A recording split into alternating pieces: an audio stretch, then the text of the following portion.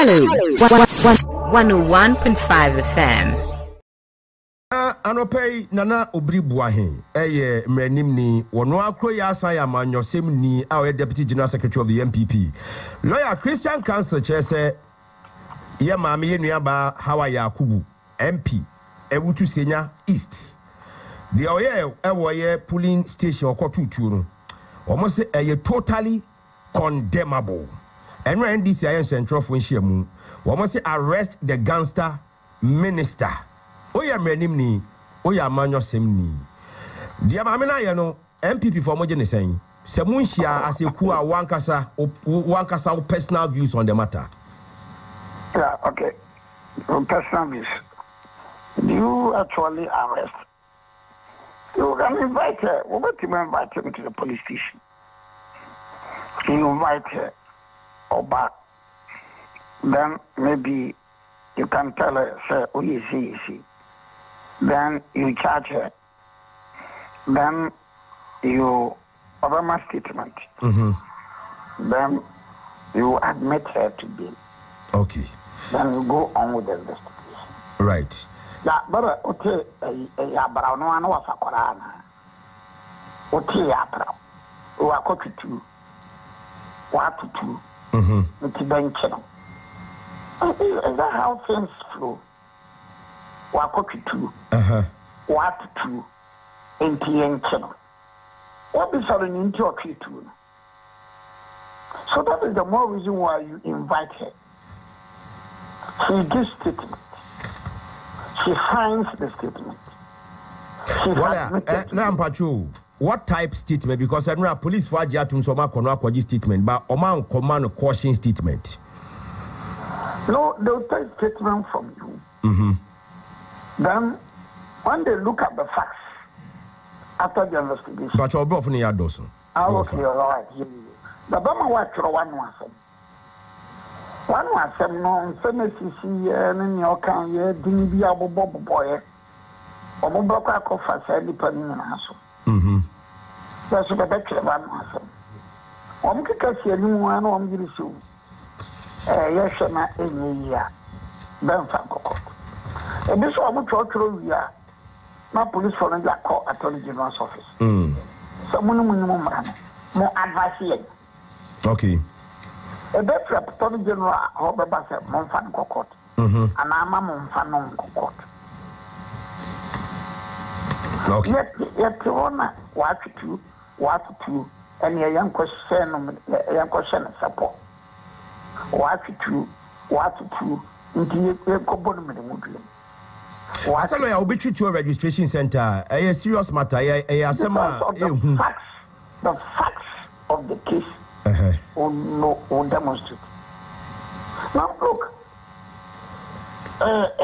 yeah, can a whole more can ye. Okay. But you meet you. Good. One more castle registration center be a friend downhill. Utipa.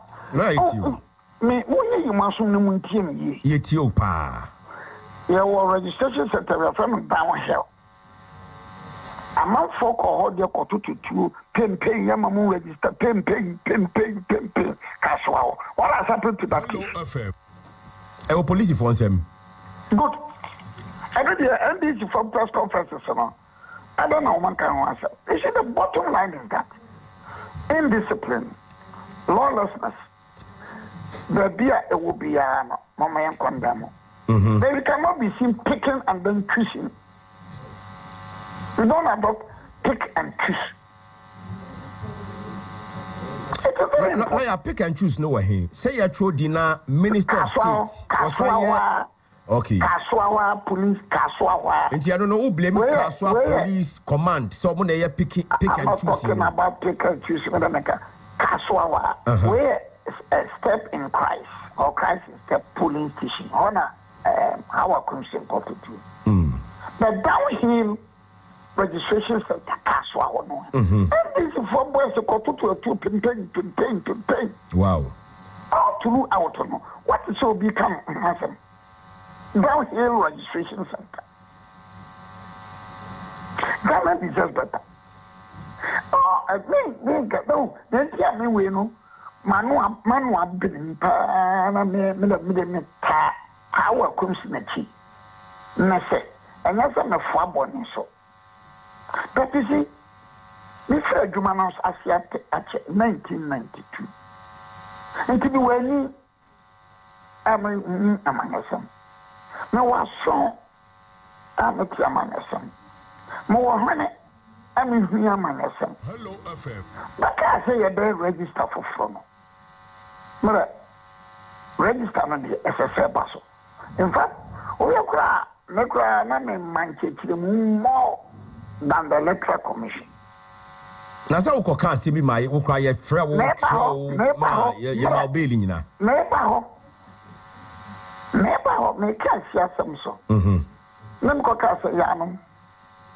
So na ndisi for but be mo ja bi ka so e be sa Sri Lanka. Ase no nke tio da emma so ba. Mo ja ja jora hena. Erika age bra for la chia nyenka man be butu. Hello FM. Said the fear, what's it that big that? Or took on all the tree, I grew up in Moody, money we bet to my year registration. But I'm on all a meko, Namekoa, no yet there, man, and you can be too minor, Benamuna. And I'm Casayanum, and someone paying for their cane, they are beating the war drums. Obi sunlight, Nasa or register, Nasa walk. So what say no you di line muno o nyama nka ni bisi but a boy okobo mushu mano police station region national director CID nam koy ana be charge me no be be sign be man that time boy do it must bless him o yan this ni greater cancer from you to Gananda. Or me lawyer need a way Jim said lawyer Obiri Boahen. The lawyer for him currently man law school their entrance exams. Central region and DCD or law Obiri Boahen bottom or bottom. Here a brand for Erica J. Or a Quasia and a Bayano at Penny or Ghana. No quick could assist secondary school. These were the worst of the NDC activists.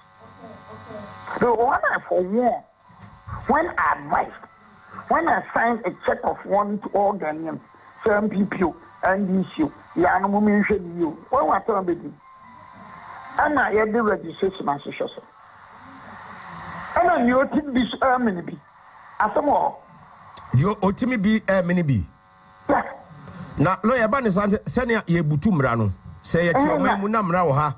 A foot to one, Madame Mine. What is that? Obutu Drobo. Maybe only body trouble fee.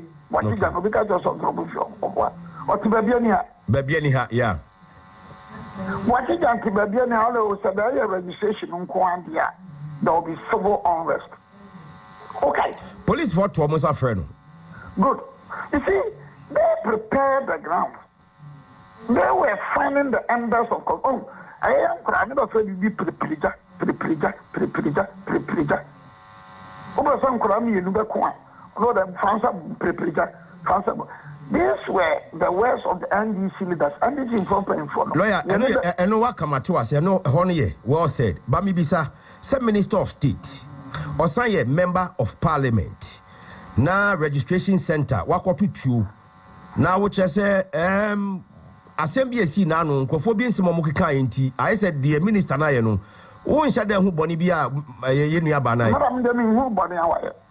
Into the cause by the Peace Council, Christian Council of Ghana, Ninano. Who says, who two party paying for it should fall on their fears. And Yadi or say, on resign, young channel, young prosecutor, no one say just go. On resign, so I. What you to your public speech? Is that the only incident? You find out from her why? Why? What be some? Oh, come on, been in the car.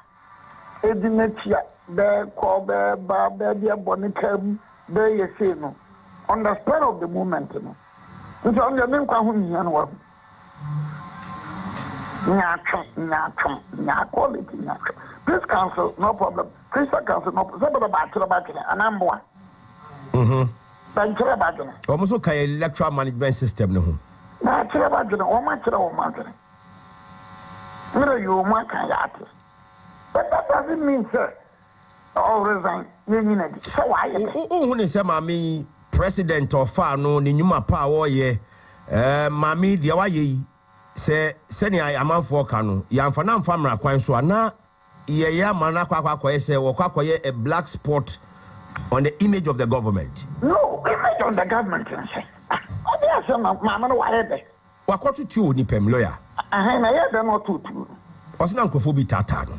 And you. Now, lawyer, or two to the numbers moved to the amusement to imagine one registration center will be on to next year. Mamma, know the circumstances she found herself. No, two to the man warning. Brabio, and you had you. To the question of support. Now, oh, yeah, Ranimni, yeah, a man is saying, send me to no my register poor. Meet me to know, I will beg them say, I'm running to say, you have the right to defend life, limb, and liberty in a given situation. You have the right to defend your life, your liberty, and limb in a given situation. Wow. What are people talking? My backward press conference. In the press conference, no, me, no. Corridiba. Winning back. Now, no, more MPP boy be second. But what would you? Meet you. MPP in your friend Kinsley Mensa. So, Yaman on a Kandana for Kramatis Asam.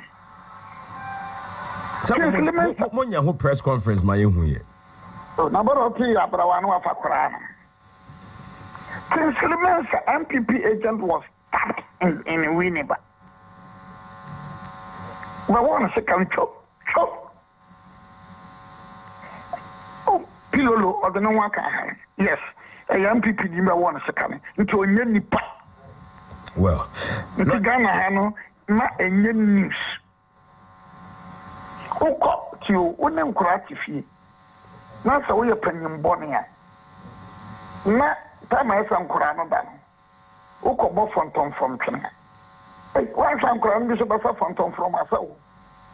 138 days now you betuaba enti baby I na media and etua to ha kaswa ho no kra de minim de ho a etuo no yesi etototo sa wo kaswa downhill well registration center you better say ne dey but the kwaya ko tutuo no kra pem ma wo ma registration na so di kan what is that the moment I say civil unrest and no ama civil unrest. You from when you have Kasapa, a two Munkurano for. Most of there will be civil unrest. You will resist it with our blood. And then there will be bloodshed. And then you're busy. But I'm on a Kokotako or the Nafrunam. Togo Fair Wagana. Almost I'm open new register in Togo. But Namona was spearhead on it. Togo Fair Wagana. Lawyer, Yada say 30 after 7, Lawyer Obiri Boahen, Deputy General Secretary of the MPP, Ono, HSA, Mame, Yenuaba, Hawa Koomson, Onya Bonibia, Ntino, you need na interest. Hello, 101.5 FM.